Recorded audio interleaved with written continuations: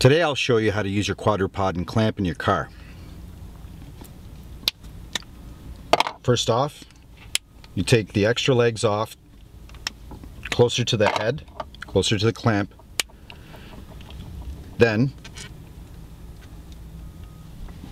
take your quadrupod and you wrap it around your mirror.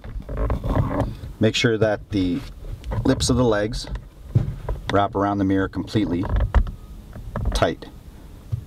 From there, you grab your phone with your GPS, your smartphone with your GPS, lock it into play,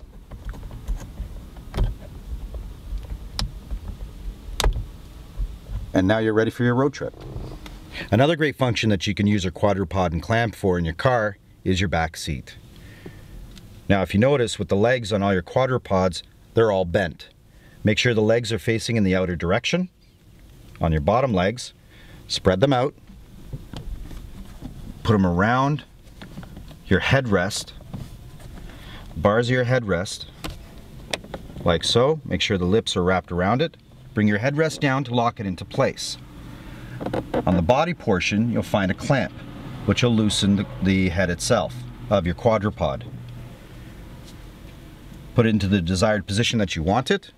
Grab your smartphone, place it into your clamp, and tighten it in. Now it's ready for viewing. Another great function for it is not only can you use your smartphone, but you could also use your tablet for a bigger screen for your kids while you're on that road trip.